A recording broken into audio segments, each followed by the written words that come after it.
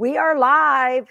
I got a couple helpers, and there is one more helper, and I'll let you find the third helper that is here with me today. You can, I'm sure, if you look around the I honestly don't know where he is either, but I'm sure if you look around somewhere in the camera settings, you're going to find him.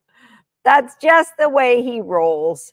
We just go up, boom, I'm hiding him.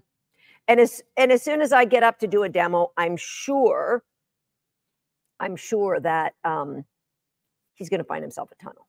If you guys have seen these lives before, then I bet you knew he was going to find a tunnel. All right, first off, where are you watching this from?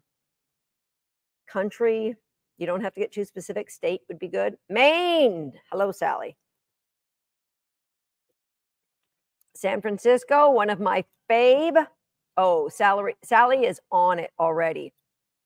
A reminder to like this stream, give us a thumbs up, give us a heart, and share to your social media because, yeah, you know we got you.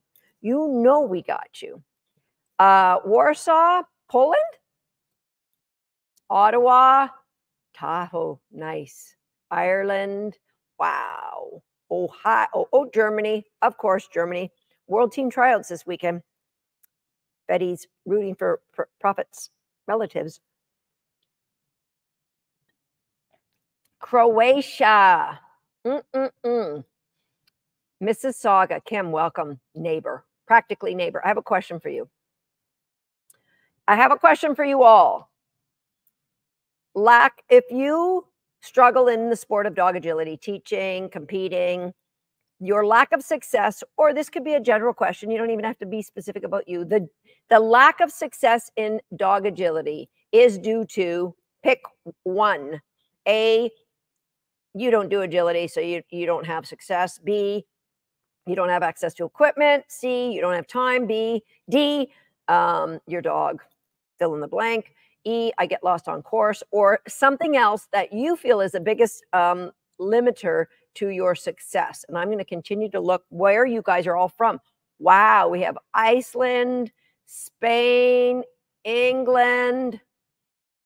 Wow. Okay, we've got 2 A's, don't do agility. Okay, do you have an interest in doing agility? Don't do agility, but that doesn't mean you won't in the future.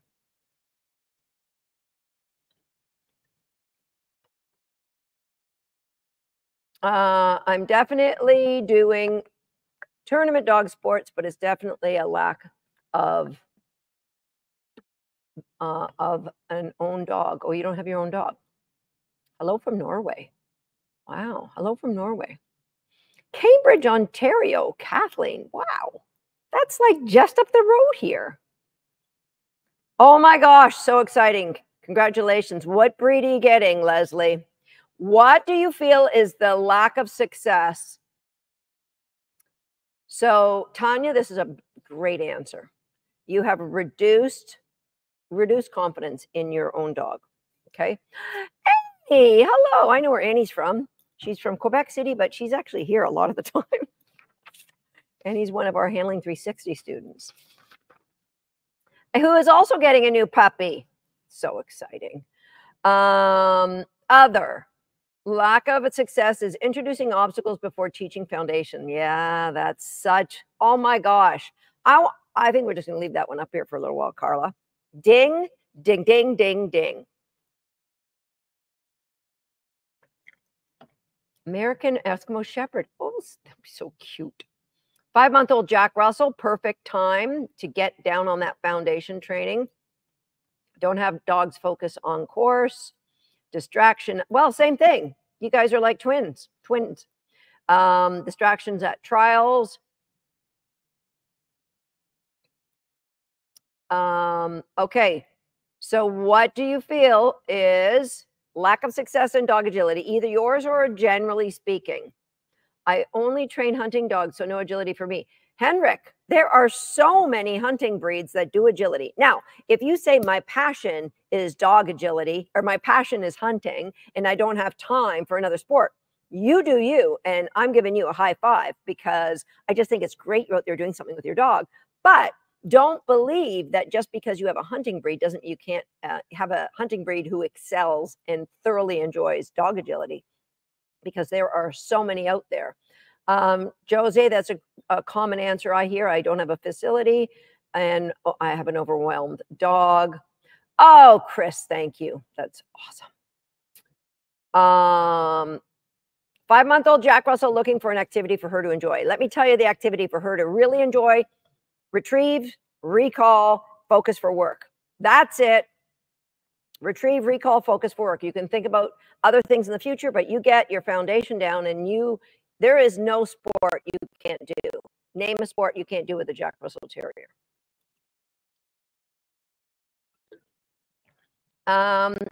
So Sarah says, my ability to differentiate between timing, all my 2 girls with cueing and one being softer than the other. Hey, that is a real challenge. My 3 agility dogs, so Momentum, who is my 9-year-old girl, who I haven't really brought her out to demo much today, so she came out, and my 9-month-old puppy, they're not too dissimilar in their level of drive. And but then Dissy, my 3-year-old, completely different dog. So I have to really step into the new handler with Dissy, be like really up and driven and intense. With Momentum and with Betty, I'm just kind of calm. So that's definitely.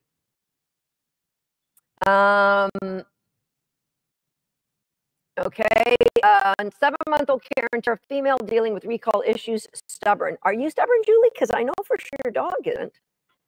And if you're stubborn, that's a really great quality, because it means you will be relentless at learning. I love it. That common issue, one of your dogs doesn't have drive, the other one has maybe a little bit too much. And I've said this many, many times.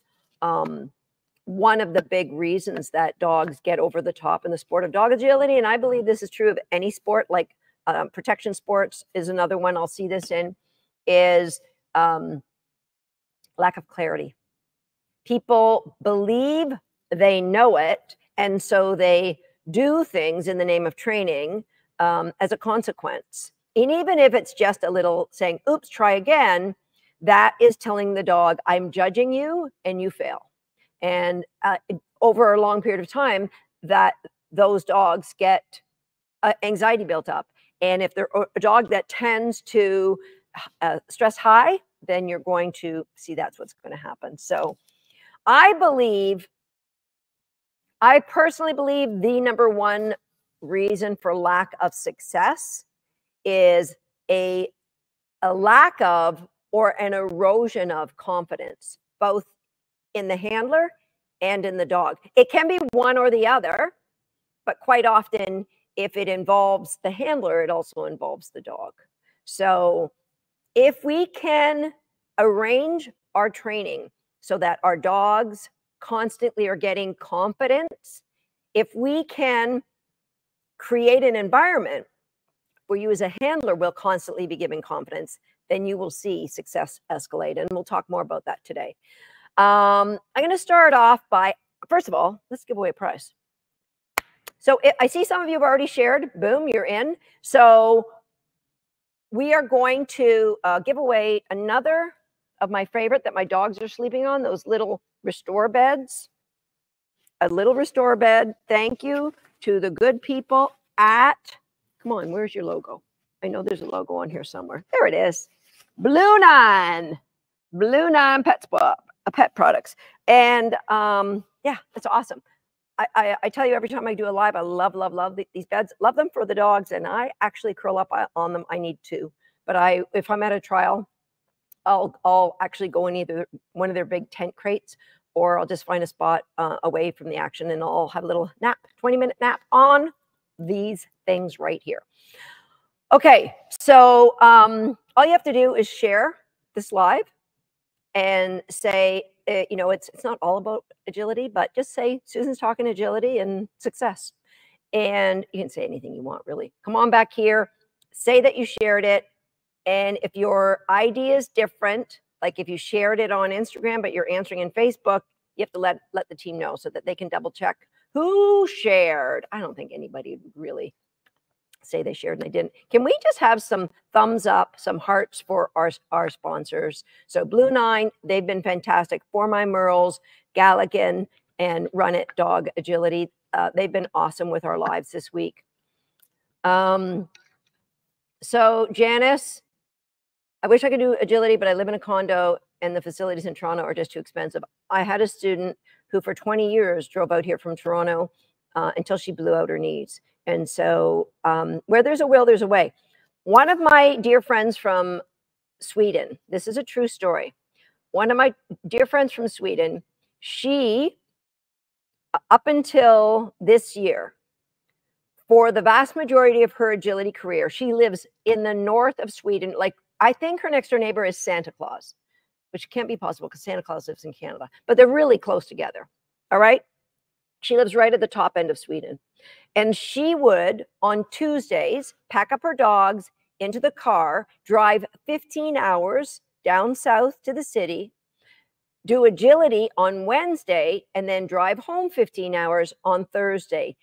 Years and years and years did that until she went in with somebody and they're renting a building this year. So, you know, I feel very blessed, but for the first, I don't know, 15 or 20 years of my agility career, 15 for sure, I trained exactly where you guys train, wherever I could find a place. Most of it I did in my backyard or in the basement or in the living room. There's a lot of things you're going to see today, a lot of things that you can do in your own home. Okay. So I'm just checking out, making sure there isn't anybody I'm missing. And I thought it was, Eric said, I thought it was crazy driving 1 hour one way. Yeah. I've had students that have come up from Buffalo every single week. Annie, who I said hey to on here earlier, she comes from Quebec City. It's a 9-hour drive. So it's where there's a will, there's a way. Are there people closer for these people to go to? Yes, but they've decided they want to train their dog in this specific way. And they're and in the sport of dog agility, I think there's more kindness than in other sports, but the program that we do is just not as common in every walk of the world as more traditional lure is with dog training. Okay, and speaking of luring, there was a question that was posted. I saw it first thing this morning. It was, and I wanted to answer a lot of the questions this person had. Michelle Casabon. She had a few questions because she was confused, and I wanted to, before we go too deep into the weeds with agility, talk about some of her excellent questions. So she says she's confused because you say you don't use lures, but what are treats if they are not lures? I understand the concept of transfer value. I'm not sure you do, Michelle. We'll get into that a little bit. But when does it stop being for the treats? There are subtleties I'm not getting. Okay, I'll get to that question. I'm going to answer the rest. Also, what do your dogs do when you're not training? Are they free to roam or are they exhausted from training, so they just rest? Okay, my training generally happens in little bouts of maybe 3 minutes. So I'll train one dog for 3 minutes, they will hop it up. I'll train another dog for 3 minutes, they will hop it up. And I might be out here for an hour. And generally I'll train 3 or 4 dogs, sometimes 5. All right, it depends if Tater Salad's joining us, if Kim's bringing Belief out. So in an hour, that's, and so, but there'll be times that I'll come out and I'll train for 20 minutes. And I just rotate through 2 or 3 dogs, so they won't get as much work. So I want you to know my dogs don't get trained for hours and hours and hours every day, except they live with me. And so there are boundaries that they understand that have been taught through play, through games, like when I'm teaching Alive and I ask you to hop it up. I ideally hope you will hop it up. And I really should go back and reward the puppy because he's really new to this. He's not quite 9 months old, just about though. I think this week he turns 9 months old. Good kids, super good. I would give Swagger a cookie, but he really doesn't care about the food. Okay, I'm also trying a new mic today. So I'm hoping when I go out there to do demos that you'll be able to hear me. All right, so when I'm not training, are my dogs free to roam around the house? Absolutely. If I was in the house, I could walk you through and share with you. On the weekends, when Kim has Belief at home, Prophet only goes into a crate at night when I go to bed, unless I'm going out somewhere, and then I put him in an X pen. Other than that, all the dogs free to go wherever they want, whenever they want. I do not have a dog door. I do not have a fenced yard. And so I go out with them, or at least stand on the porch if they have to go out and do their business. So that is it. And they do get walked 2 or 3 times a day. Usually it's about 20 or 30 minutes a walk. So yeah, they do get tired. Okay. Are you letting them play when they want, or are they always playing with you when they want to play? I have no boundaries except with Belief and Prophet, because they get too crazy and too wild, and I'm afraid Prophet's going to get hurt. So we let them play, supervised play, once or twice a day when she's here. And other than that, sometimes Prophet will play with Momentum. Sometimes Prophet will play with Tater Salad. And that's it.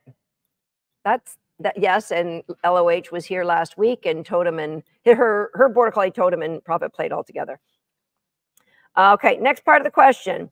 I'm wondering, because my dog comes to me with a toy and we'll go outside. I'll go outside with her. So I'm wondering, should I go, or should I train her not to ask? So reinforcement builds behavior.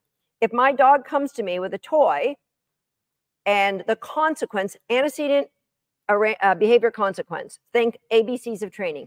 I am working at my computer. That's the antecedent. The dog says, hey, she's working at her computer. That's when she wants me to bring her a toy so we can go outside. And she brings me a toy. I get up and I go outside. What will happen more often? I'll wait. Leave it in the comments. What will happen in that scenario? What antecedent? I'm working. Now, the antecedent can be you are sitting down to relax. You are sitting down to knit. You are sitting down to eat.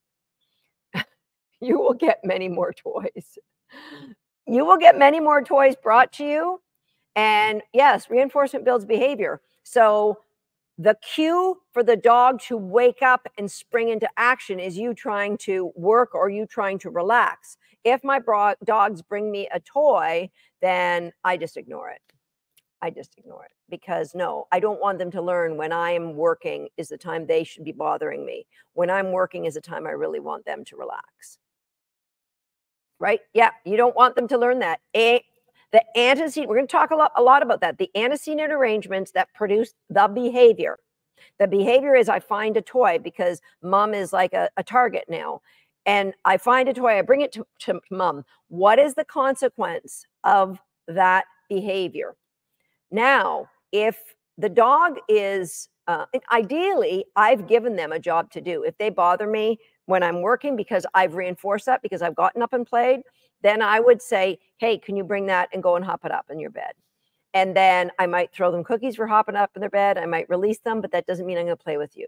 So I might have to do a little dog training to undo what I've done, create value for another behavior. When you see me at the computer, what should you be doing?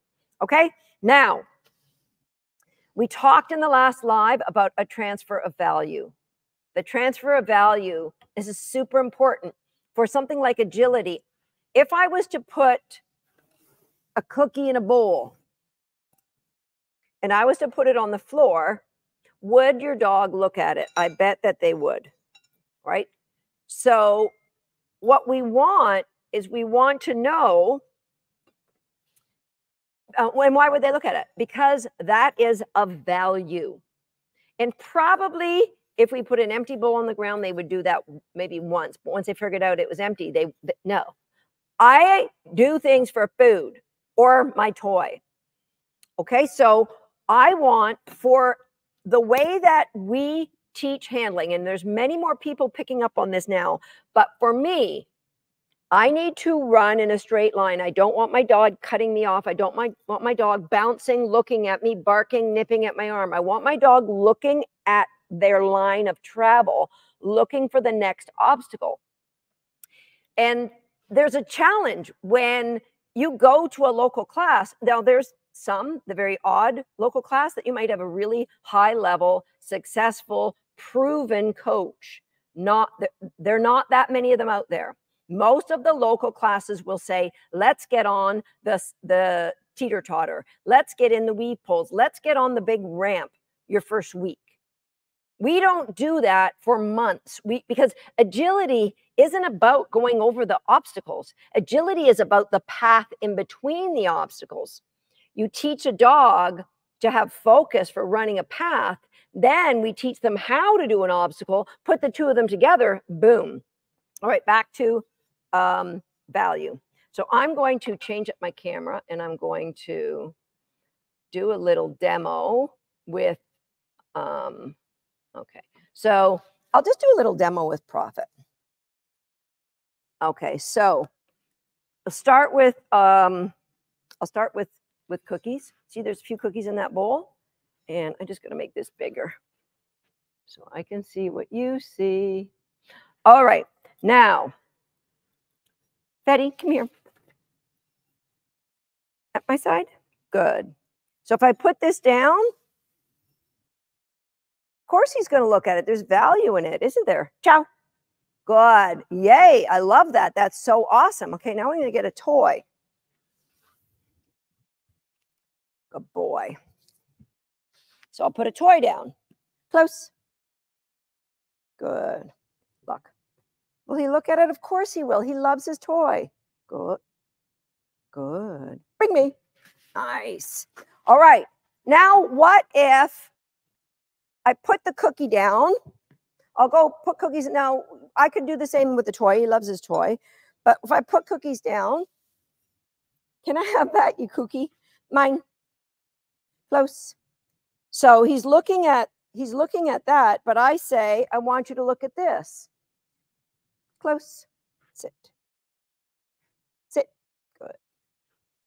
Is he going to look over at that cookie? No, because I told him this is what's of value now. Right, get it.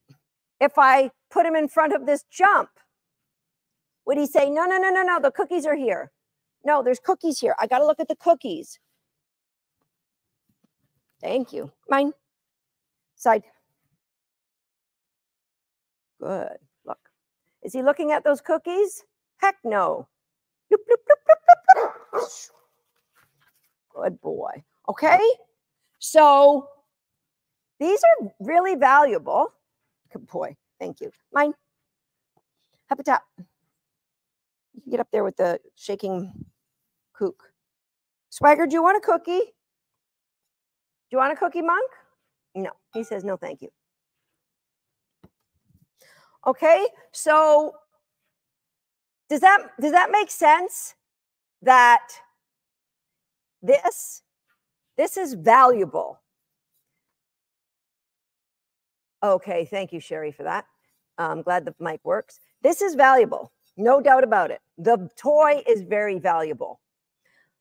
But we use the transfer of value and agility so that anything I point my dog at, I say, this is where the value is now. So it could be the garbage can I pointed him at. That's a value. Because if you're training at home, you might use a garbage can for agility training. What is it of value? And when they learn the handling of agility, they should be able to go to what you say and come off it. I'll give you an example. This toy, if I put the toy down in front of a jump and then put my dog on the other side of the jump, this could be considered a lure at that point. So let's do that one again.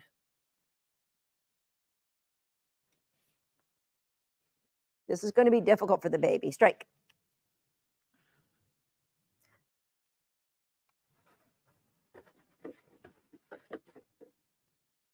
Thank you. Swag, can you move?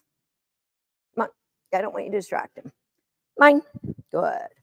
But close. Good boy. So if I put the toy right in line, I hope in the camera you can see that. It's right in direct line for that dog.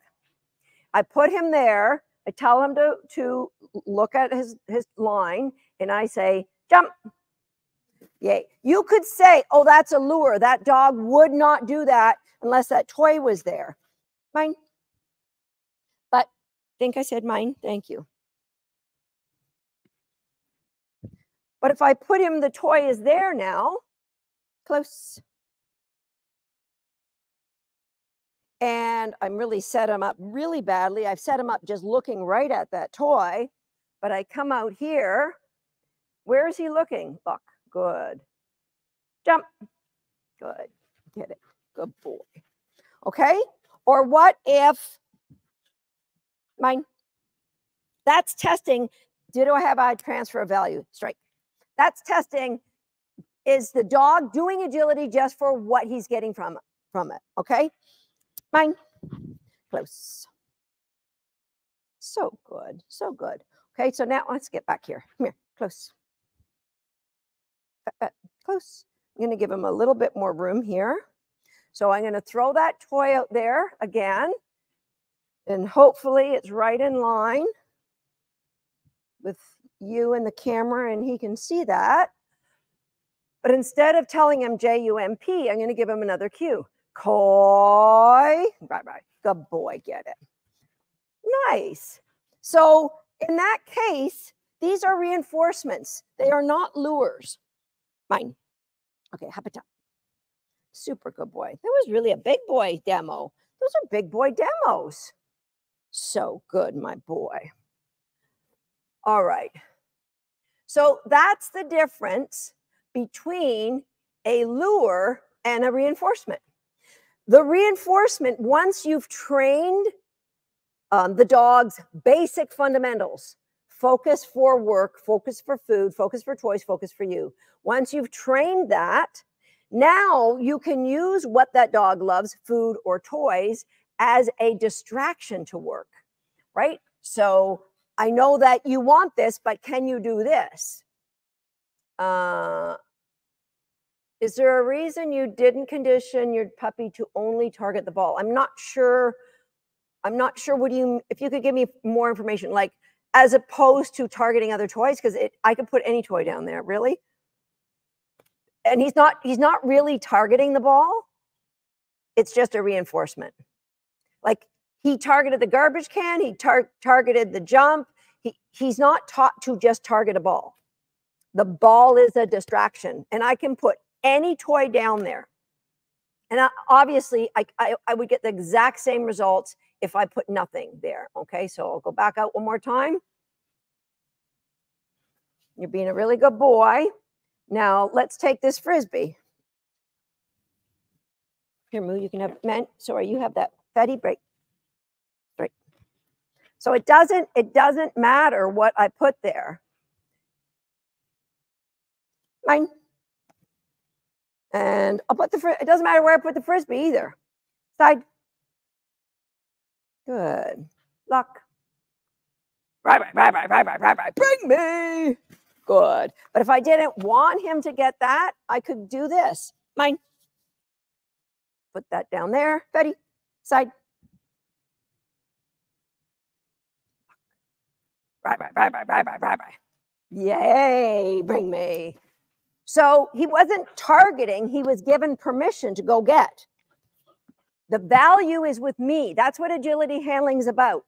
It's not about seeing something you want and diving on it. It's about the first time my shoulders told you we're going towards the Frisbee. The second time my shoulders said we're going away from it. That's what agility handling is about, my friend. You're so smart. That's a baby boy. Yes, okay. Should I hop it up there? Good. Okay, so that is what makes agility training so much easier for you all. That's how you do it. How do we get focus on those different things? In Handling 360, which is our handling course for agility, it's a year-long program where the very first thing we do is the basics, meaning not all dogs come in with the same level of drive for work. Some of them, you get them out to work and they start sniffing the ground. Some of them, you get them out to work and they just go bonkers because they're so excited because there's dogs and there's people. Well, in your living room where you're training, there won't be. But so the basics is in Handling 360, it's called prep school, is where we bring everybody up to the same level. They'll take food when you ask. They'll take different foods when you ask. And if you've got a dog who's a little less focused, and we get that drive to want to have focus for you, no matter where you're starting from. Now, if you have a dog who, as soon as the leash is off, they just want to go somewhere, we recommend you start in recallers. You don't start in Handling 360, because it's super difficult to get a transfer of value from food or toys to you or an obstacle if the dog doesn't really want to work. So we need to get that first. All right. So then when we get that, we go to flat work. One of the first things we teach you in flat work is to tell the dog to look at something. As soon as, with Fetty, I just added a verbal cue. I never did with any of my other dogs. I never had a verbal cue. But what it does for him, it tells him what I want. So I will say lock, jump, lock, tunnel, lock, rai. With my other dogs, they don't have that. But focus, that's the next layer in Handling 360. Focus for whatever I put you in front. And can you see that as an advantage to all of your dog training, not just agility handling? There's so many people trying to teach. I don't care what sport it is. It could be hoopers. It could be search and rescue. It could be, bitey sports. If the dog doesn't have focus for work, then you're constantly going to be in a battle. You're going to have a dog who wants to leave, wants to sniff, wants to chase. We've got to get that first, and that is an important layer in Handling 360. Then we start adding the flat work. We teach them how valuable your body is. When I turn, you turn. Just because you're heading towards a jump, you've got to listen to my verbal cue. Now, this is a puppy. He's a border collie. He's very talented. I could probably teach him all the agility obstacles there are on the planet right now, but I don't. Because what is the number one reason people's lack of success? It's the lack of or the erosion of confidence in the dog or the handler. Now, that confidence is eroded in the handler often because you are overfaced as a student. Somebody who didn't know better put you in a class and said, at the end of this class, you'll be able to run agility. No. What is the damn hurry? What is the hurry? Do things in a way that grows confidence. As long as you're loving what you're doing, do things in a way that grows your dog's confidence, which is why Handling 360 is so great, because it teaches people in their home where they don't have to be distracted by dogs screaming because they love agility. We teach things in the home. And yeah, look at my puppy now, right? This is what I want. On when we're on, and then completely relaxed because they understand there's no reason to get excited. We're not really doing anything right now. Okay? I hope that makes sense. I'm going to go and check out. I know there was some questions that I missed along the way.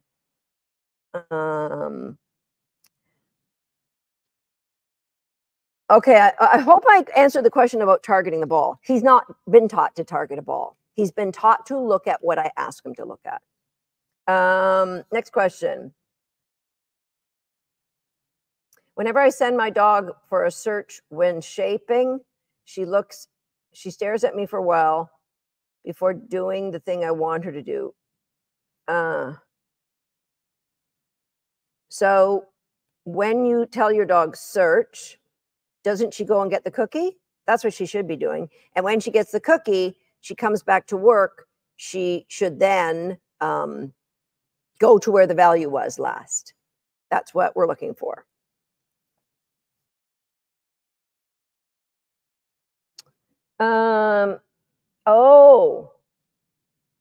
So the question about, is there a reason you didn't condition the puppy to only target the ball?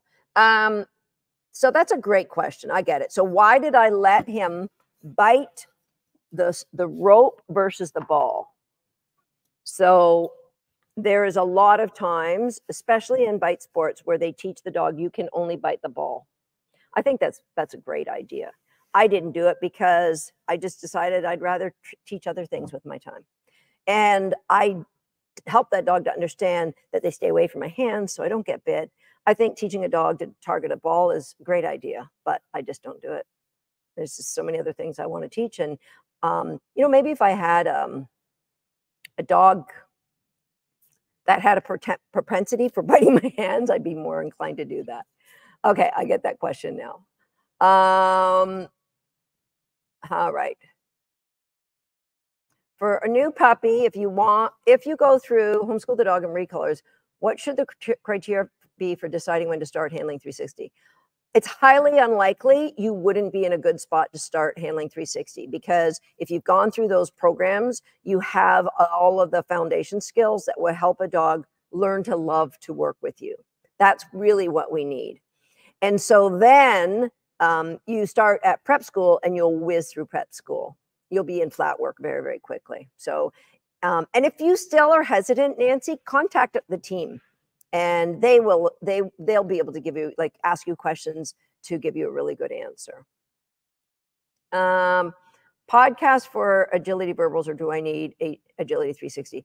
There's a lot of people that teach different verbal cues. Handling 360 teaches it in a way that really makes sense to the dog, because it's not taught with luring. It's not taught with luring. That's a biggie. That's a biggie, okay? And thinking antecedents. If you have a skill, let's say we want to teach a dog to turn to the right, like I asked Prophet to, turn to the right. If my body was, like, if this was my dog and I wanted him to turn to, I guess that would be your left, to the right. I want him to turn to the right. Say this is me, the handler. I want the dog to turn to the right. Then if my dog is on the outside of me, turning to the right is always turning to me is easy. Turning away is more difficult.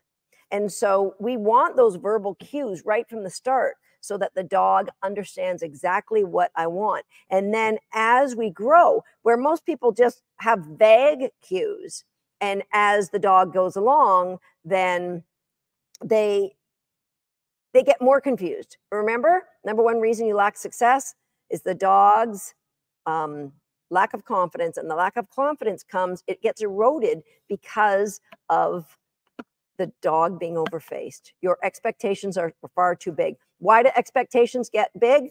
Because the antecedent arrangements that helped you create the cue to go over a jump or go in a tunnel likely involved some sort of lure, a plate with a cookie on it to go down a dog walk, a toy at the end of the dog walk, a toy to get the dog to turn. Maybe the dog can turn tight when the toy's there, but not when the toy's not there. All right. So we want to build in layers with understanding, not with props and lures. So flat work is a classroom in Handling 360, Martha, that you can do it all in your living room. You don't need I think, like using a garbage can. I put the garbage can somewhere. Garbage can to teach some of the skills that we're going to need on jumps. It's all done in the living room. Or if you've got a backyard, even better. But when you don't, like, you can do it anywhere you have a small space. And near the end of that classroom, we have we suggest you have a jump.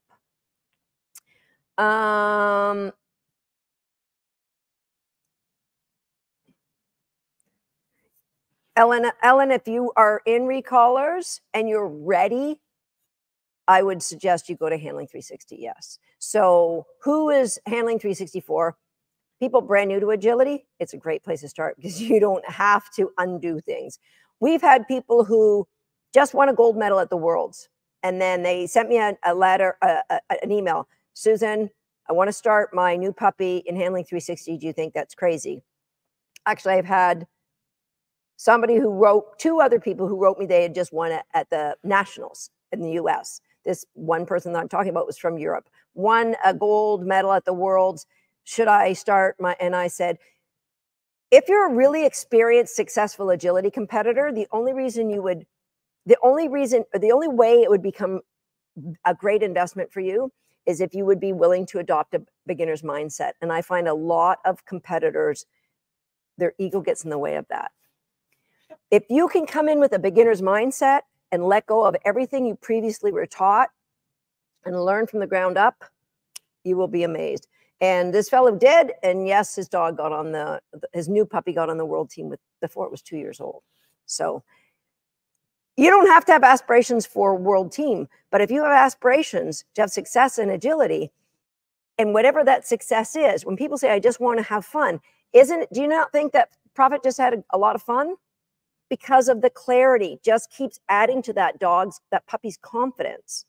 And that's why I encourage everybody, no matter where you are, no matter how many sessions you've taken. And it is a big financial investment for a lot of people. It's in US funds. And so some of our students in Africa, it's like 3 months of their income to join H360. It's a huge investment. But if you think about going to a local class, or how many times have you been investing in different seminars? It actually is like the investment of maybe 2 or 3 seminars. How many times have you been doing it just to do the same thing and not move forward? You're still in the same place you were, or incrementally better. You haven't, and the reason is because it hasn't done anything to help your dog not feel so overwhelmed or overfaced, and it's not done anything to help build your confidence. So that's a biggie. Okay. Dog lost all her energy since being in heat a couple of weeks ago. I'm working to build up the value of my reinforcements again. But is this comment? Eric, go to a health food store. And I am not a veterinarian, so maybe do some research on this. Let me share with you what I do with my females in season.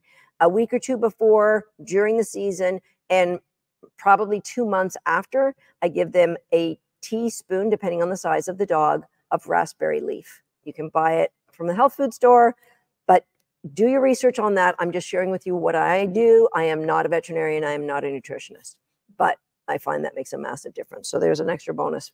Nothing to do about dog training.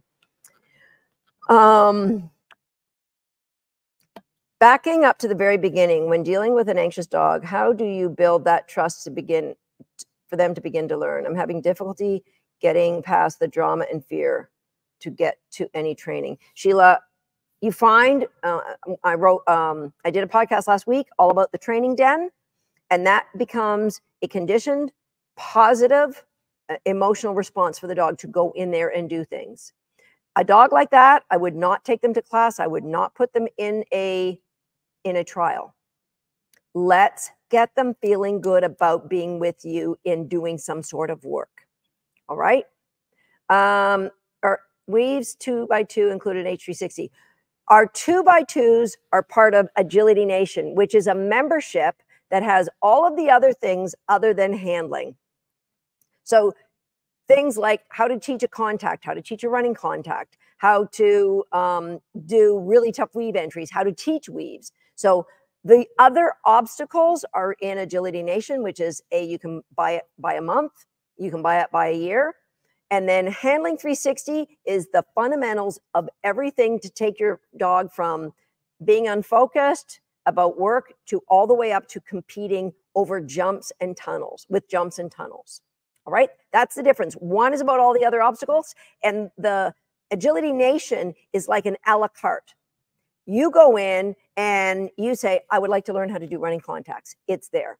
I would like to create a fitness program for my dog. It's in Agility Nation. It's all of that. Those things are in Agility Nation. I'd like just like a few skills that I can do in 5 minutes. They're in Agility Nation. Okay. Would you ever use search with a jump instead of a toy for rewarding? If I had a dog that didn't like, or that wasn't great on toys, I would put all my focus into helping create that dog's drive for toys. Meanwhile, I would use food. I don't know that I would use, I might use search. I would use a lot of different location-specific reinforcement markers. Cook, where they would drive to me to get their cookie if they're in motion, and I would go to them if they're stationary. Chow, I would use them, but honestly, I think all dogs can be taught to love to at least retrieve toys, and then you teach them to retrieve the toys with food in, and then you can give them food. That's probably the best thing. Build drive and motivation for agility. Agility Nation or Handling 360.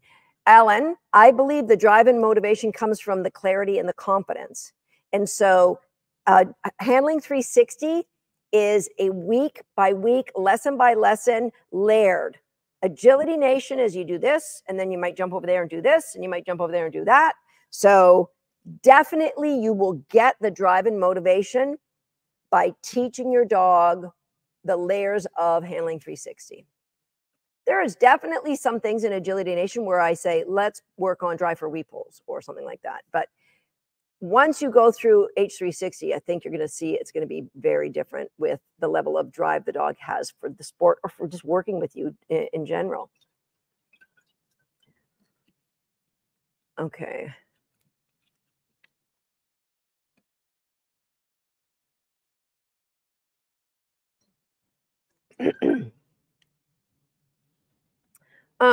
With how popular protection bite sports are getting and how common balance training is, do you think the only way for reinforcement training will be to have them win worlds or something?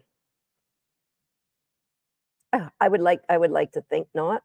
Like there was reinforcement-based dog training. The way I train in agility was not in agility before I started it.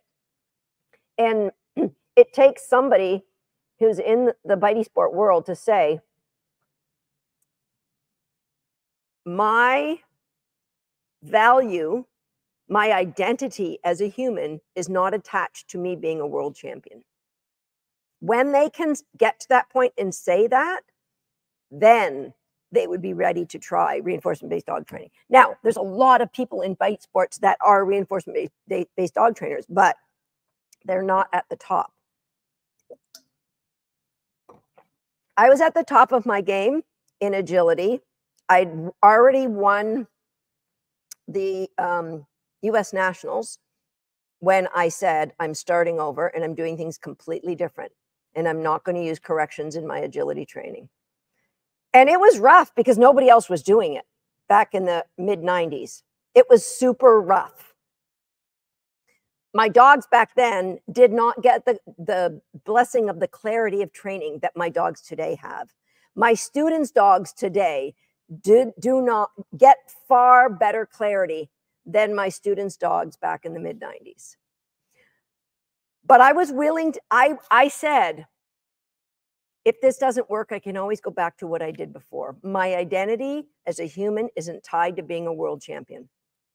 And that's, I believe, when it will happen for bite sports. That was a little off topic, but it was a great, great question. Teaching me to become a handler. Handling 360, Nikki, we have got you 100%. If you want to train two dogs in the same session, how do you get one of your dogs to just hang out calmly and watch while you train the other?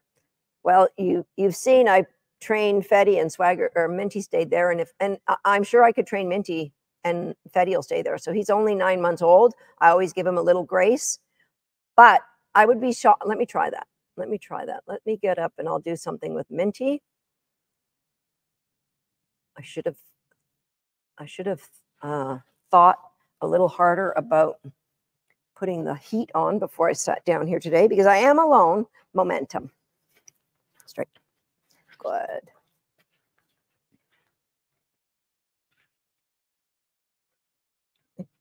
Bloop, bloop, bloop, bloop, bloop. Good. And.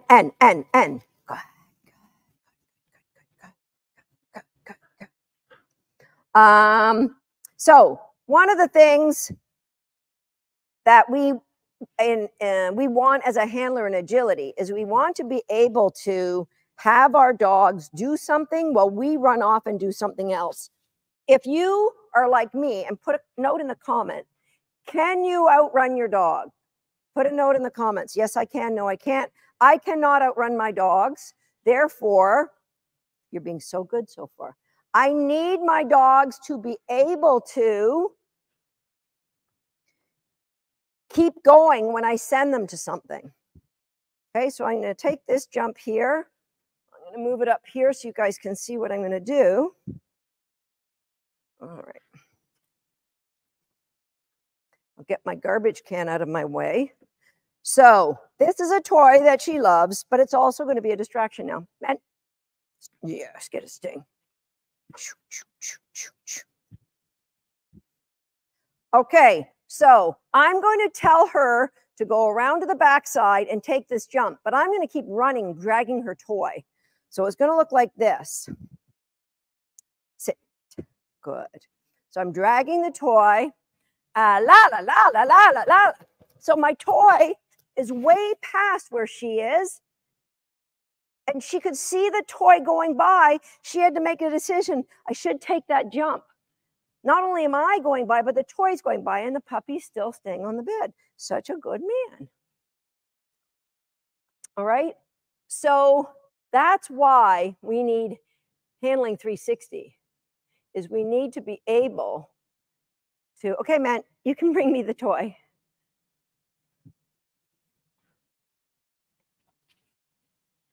You can stay up there. You were doing really good staying up there. It's her frizzer. Man, do you want the frizzer? Okay, out.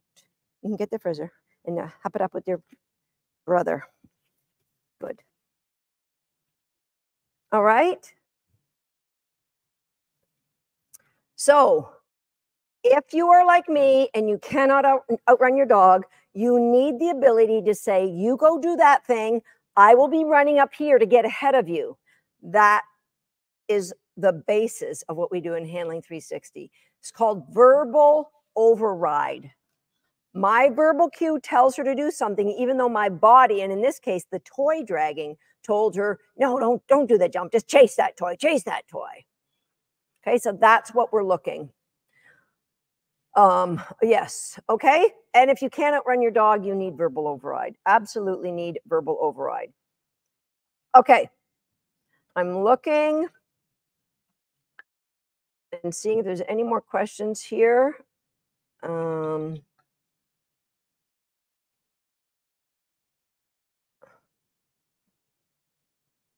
So yeah. So how do we get the dogs calmly? We work on that. We teach value for that. And so there's no reason for my dogs to get excited. I think I did a podcast about this. It's hard to remember. It's all about them understanding. He had to sneak off the table to get that toy. So he's not perfect, and I'd find it entertaining. So it's all good. Okay. So I'm going to keep answering your questions, but if you would like to learn more about Handling 360, go to shapedbydog.com/4 years. Why? Because it's our 4-year anniversary and it ends tomorrow. Is rewarding a toy equivalent to luring? It depends, but not the way. There is nothing I just showed you that was luring. Nothing I just showed you in anything I've done today was luring. Me running by that jump with a toy was a distraction. So what is the difference between a lure and a distraction? The lure is part of the antecedent arrangements that gets the dog to do the behavior. Antecedent arrangements: would my dog have taken the backside of that jump had the toy not been ahead of her? She actually would have taken it easier. I created a real challenge for her. So the lure, this would have been a lure. Here, I'll show you. I'll bring the jump closer to show you what I did.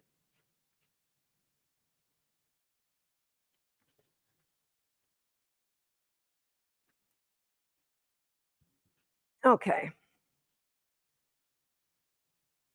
So I told my dog to go to the back. I don't know if you can see me here. Dancing. Okay.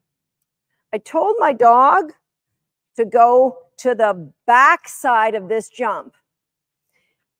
Meanwhile, I'm running around this side of the jump. So I told her to go there. Where would my dog, now Prophet doesn't know that. Come here, Fett. So where would my dog naturally want to go if I just said break? He would want to go towards the front of the jump. right? So thank you. Can you hop it up and let your sister come up? Hop it up. Pets, hop up, momentum break. So she, if I sat there, if I just said to her, break, she of course would want to take the front of the jump.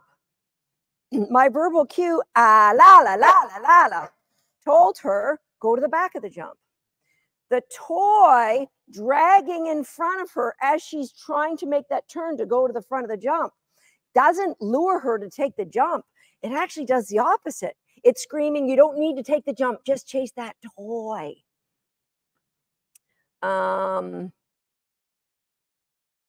Okay. How old is too old to begin agility? It really depends on the dog. So the dog's health and the breed of the dog. I've had dogs that have won national championships when they were 10 years old, not in veterans, in the regular class. They've won. I've also had my boy Swagger, who had won 3 national championships. Where did he go? Where are you, Monk? Can't see you back there. He'd won 3 national championships, won a gold medal at Worlds and a silver medal at the European Open, and he only was allowed to be in the sport for 2.5 years because he had a little ticker problem. So it isn't about the age of the dog. It really is about the soundness of the dog. How do I contact your team to ask questions whether I should do Handling 360 now, even though I'm only halfway through recallers? We really need to do a lot more focus, but your program looks awesome. Okay, so just send a note to wag@dogsthat.com, and somebody on my team will get back to you.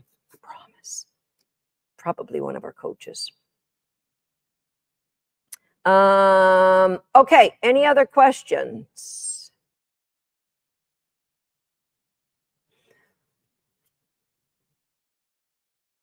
Okay, that's Lisa. I thought that was a question.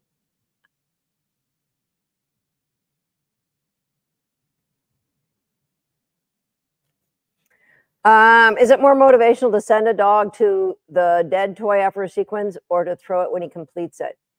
If you need the toy to create the motivation, then you haven't got a transfer value. You need the toy at the end should not be what's making that dog motivated. If you need, will the dog drive just as hard without the toy? If the answer is no, then you need to pull back some layers, put in transfer value, do the things that give them the understanding of the words, give them clarity, decrease confusion. Then you're not going to have if you have a dog that goes out in agility, they start sniffing, or they go visiting the ring gate, or they are blithering and knocking bars and grabbing off courses into tunnels. That's just 2 different ways dogs show stress. So if you're saying, should we have, which one would be better just for a placement of reinforcement? Momentum. My 9-year-old little naughty. The 9-month-old is being better behaved than the 9-year-old. Did I not leave you on the, oh, maybe I didn't leave her on the bench. Okay, there could be that. So in a perfect world, I would have somebody run with a toy. Definitely not throwing it, because then the dog is going to be conditioned to look at you. So placement of reinforcement, but it shouldn't be about motivation. Okay, any other questions?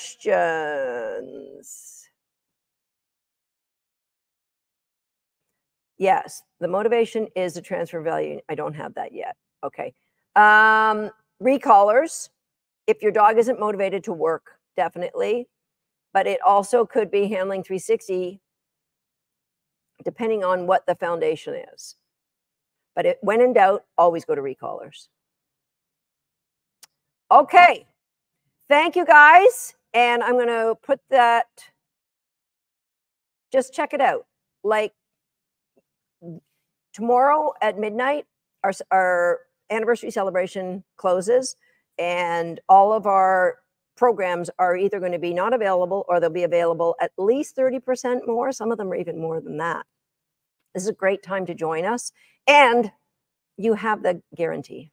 So join the program, decide if it's right for you from within the program, but you get at least 2 weeks of coaching and community while you're in there. Okay, thank you for all of your amazing questions. And if you have any more questions, leave them on this live. If you're watching on YouTube, come on back, give us a thumbs up, and watch and leave me a comment after the live is over, when it's in the recording. Now, let's give away a Restore Bed. Thank you, Blue 9. And it goes to Marion Schmenhauer Werman. I'm pretty sure you are not. Well, you could be from North America. Heck, we've got a great international community here. All right, Marion Schmenhauer Werman, congratulations. You're a winner. Thank you, guys. And remember, tomorrow at midnight, we close. So I'd love to see you in the program. If it's right fit, if you'd like to be coached by myself and our coaches, then join us. And if not, great success. Please take some of the things that I said today to heart. And when you're in a position that you can join our programs, I look forward to helping you out.